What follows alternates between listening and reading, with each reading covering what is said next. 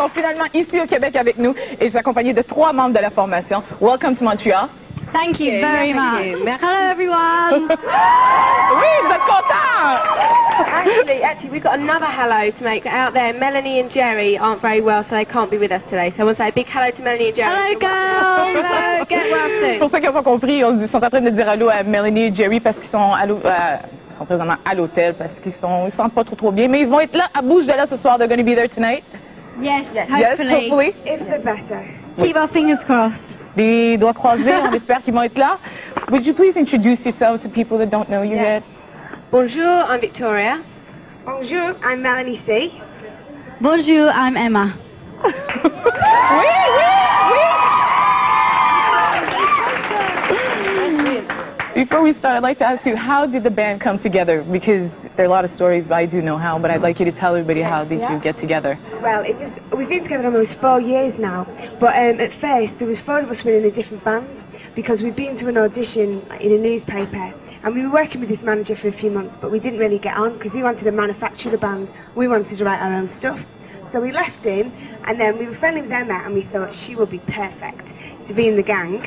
So we called ourselves Spice Girls, wrote all our material, found a wicked manager, signed a record deal, and here we are today. Wow, what a story. I know. It's very cool. But we were managing ourselves for a year, so it was quite hard work at first. We had no money, skin, and just trying to work, you know, and get our songs together. Ils sont en train de nous expliquer comment que la formation a été mise ensemble et puis ils nous ont dit comme ça qu'ils se rencontraient plusieurs fois à des auditions et finalement ils ont décidé de former un groupe ensemble. Ils ont répondu à une annonce publicitaire qui était à la recherche d'une formation de filles et finalement ils ont rencontré le producteur et ils sont venus ensemble et ensuite ils ont rencontré Emma et puis on dit que ça serait cool qu'elle soit dans le band et la voici avec eux, les Spice Girls. Who decided to call yourselves the Spice Girls? Is one particular person or did you all decide why not? It came quite naturally, actually, because variety of the spice of life, and we're all very different, you know, individual people, and it just sort of came to, well, actually, it came to Jerry in an aerobics class. Yeah. Dancing. We wrote songs, didn't we, called Sugar and Spice. Okay. And then just one day, me and Jerry were at aerobics doing a bit of a grapevine, you know, as you do, and she just went, by Jove, I've got it, Spice Girls, it's perfect. Sherlock Holmes. And it's stuck ever since, yeah. Ils nous expliquent comment ils sont arrivés à appeler leur formation Spice Girls. Et puis c'est Jerry qui a eu l'idée dans un cours de danse aérobie. Elle a dit mais coudonc et Spice parce qu'ils ont entendu la chanson Sugar and Spice. Et puis c'est Spice qui est venu en tête et puis ils ont appelé leur formation Spice Girls. Do you find it harder being a female group because there are a lot of bands that are 5 male, like New Kids on the Block and now the Backstreet Boys. Do you find it harder for 5 girls? I don't know, because I've never been a boy. I think that, you know, right at the beginning, people did have a lot of preconceptions about us because we are female and because, you know, we are a girl band and that hadn't actually happened for a long time. But, you know, at the end of the day, we just said, you know, take us as we are. We're just basically having a laugh. We're having fun. That's what we're about, is just having fun. And if people want to pigeonhole you into something else, then that's fine. But we're nothing else. We're not the female Take That. We're not the female Backstreet Boys. We broke them barriers down. That's what we are. We did. It's very good.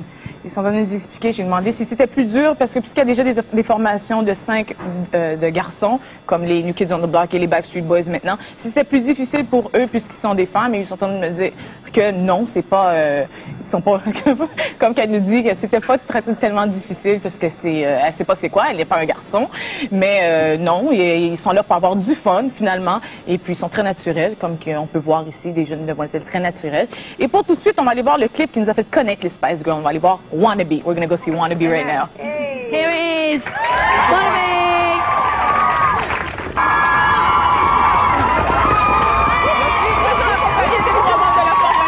Spice Girls, vous venez toujours de voir leur clip Wannabe. How long did it take to shoot that video? Like I told you, it's a camera that's following you the whole time. Yeah, a whole day. And we did it in one take, but it took us about 10 times. But there's still mistakes in the video if you watch. I trip over, there's loads of things that go wrong. Okay. But, you know, we've got a surprise for you. You We've do? got something here for you to say. A big thank you for supporting us. Oh my God, Because without you, Thank you. we wouldn't be doing very well here. So, big thank you. Un cadeau!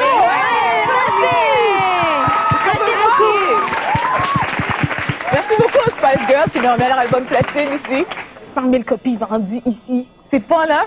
Merci beaucoup to add this and to include us in your success. Thank you very much. Thank you, and everybody out there that's supporting us Ben as oui, well. parce qu'on n'est pas Merci beaucoup. Merci.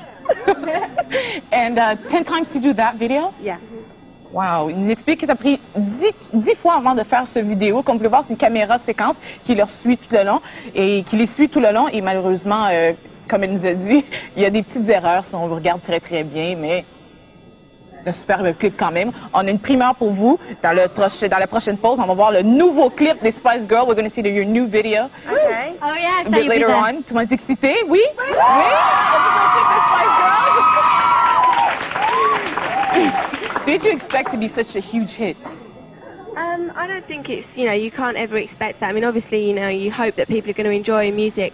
And as I was saying to you before, that's the most important thing to us is when we can sit here and watch other people smiling and singing along to our music. That is really like a fantastic feeling. It's And really people good. speak a different language. Exactly. Exactly, that's what we were just saying, that people, all over the world who don't even speak our language are singing our song. It's quite amazing, really. Il nous dit que ça va And pas chaud. scary. Scary too? Why scary? A little bit, you think, oh my God, why do they like us? Il nous explique que ça va faire très chaud au cœur quand ils voient qu'ils sont loin de chez eux et puis il y a des gens qui parlent complètement différentes langues, mais ils arrivent à connaître leurs chansons par cœur parce que vous n'avez pas eu la chance de le voir, mais pendant qu'on passait, et bien toutes les filles ici, tous les gars, tout le monde qui était en studio chantait la chanson parce qu'elles connaissaient par cœur. C'est fun. Oui. What a success. And your Wannabe was #1 in 28 countries. Yep, that's right. Are you afraid to be like a one-time hit? Not at all, because in England and Europe we've had 3 #1s now, so it's very exciting. I think people are realising now. Obviously, they did want to, say, oh, they're just going to be one-hit wonders, but hopefully we showed them. And also the album in England has been #1 now for weeks, about 6 weeks. 9 weeks. 9 weeks. There you go. She knows more than us. Leur album était #1 pendant 9 semaines en Angleterre. J'ai demandé s'ils ont peur d'être un one-hit wonder, comme qu'on appelle. Ça veut dire avoir un succès qu'une fois, comme certains groupes. Et puis ils me disent non, c'est pas comme ça. Et leur album a été un succès pendant plusieurs semaines. Ils ont 3 #1 maintenant en Angleterre. Et puis ils sont en 3e position ici au Québec. Et puis grâce à vous autres, ils vont être #1 bientôt, hein? Oui? Oui? On va à une pause et on revient tout de suite accompagné des Spice Girls.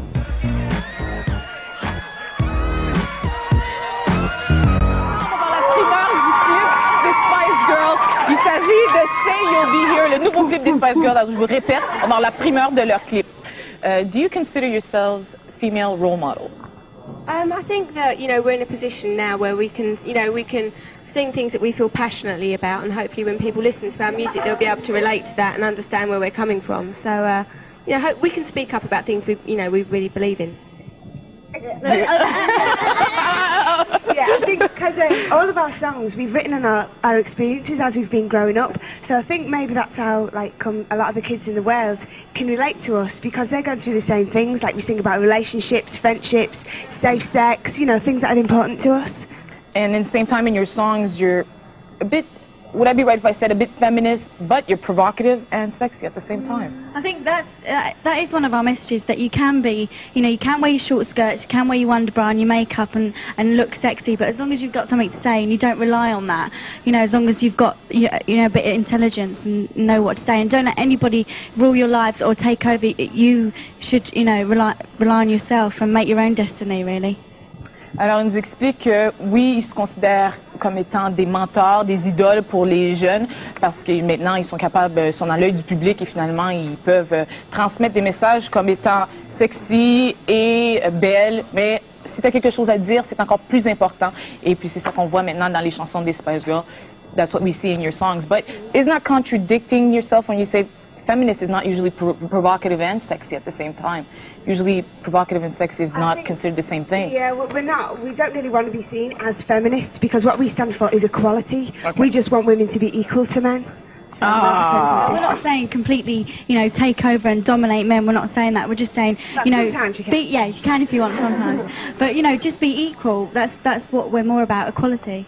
Ça, c'est en anglais, mais quand je vais traduire ça, là, vous allez être tellement contents. Ils ont dit comme ça qu'ils disent pas qu'il faut être absolument féministe, là, puis contre les hommes. Ils disent que il faut être égal. Ils se considèrent comme étant égal à l'homme. Hein? Ça, il faut le dire? Oui? Oui? Et puis, il reste encore, parce qu'on va aller voir leur primeur de leur nouveau clip. Hein. Je répète ça. I received a lot of emails. People wanted me to ask you these questions on air. On a reçu beaucoup de questions via l'Internet. Alors, on va poser une question de la part de Daphne Blouin, qui veut savoir, who wants to know, Daphne Blouin wants to know, what is the best advice you would give to someone who wants to start a singing career? I think the best advice to say is, if you want anything bad enough, then it's going to come to you. So work hard, stick at it, and never give up. And one day, I'm sure you'll succeed. Best advice you And could that's give. in any career, not just singing, in anything. Alors, Daphne, si tu écoutes, les Spice Girls viennent tout juste de te dire que si tu veux vraiment, vraiment une carrière en chantant, eh bien, il faut rester, poursuivre, foncer et jamais arrêter, et puis éventuellement, tu vas avoir ton rêve. I have another question that comes from, we're going to get the name right here, de Alain Plante de Jonquière, qui demande, that wants to know, hi Spice Girls, you know, in those boys singing bands, there is always one or two members who play music instruments. Does anybody in your band play instruments? Yep, we do. There is actually. Right. There is actually, yeah. Melanie Brown plays the drums. Okay. Jerry plays the guitar, and Vicky plays a bit of the piano. Yeah, it's very basic. You know, at the moment we are mostly vocal. When we tour and things like that, it'll be definite that they'll get up on their instruments. But at the moment we are vocal and more, you know, visual, But we want to darling. keep that as a bit of a surprise when we do our live concert. That's something we're really... It's not going to be told surprised now, everyone. is it? That's something we're really into, you know, is doing it live with a big band behind us. And then, you know, we'll get up and, you know, show you a bit of what we can do as well. Ah, that's very good. Elle avait une question qu'elle a répondu, la question de Alain Plante qui demandait si si les membres sont capables de jouer des instruments. Et finalement, ils nous disent que Melanie B, elle joue la batterie et Jerry plays the guitar. Jerry joue la guitare et finalement, Victoria elle joue un peu de piano, mais elle nous dit que c'est très, très minime là, mais elle joue du piano. And I'm sorry, I didn't get the two instruments that you play.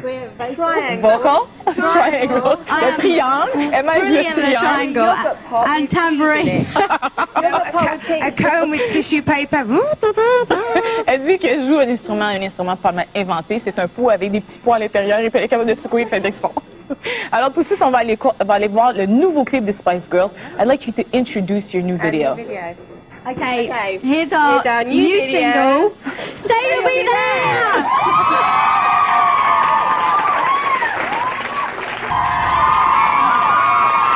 Say You Will Be There, le nouveau clip des Spice Girls, et on vient tout juste de le voir en primeur. Where did you guys shoot this video? It was done in between Las Vegas and Los Angeles in a place called Coyote Dry Lake, and it was very, very hot. Very hot. Absolutely baking.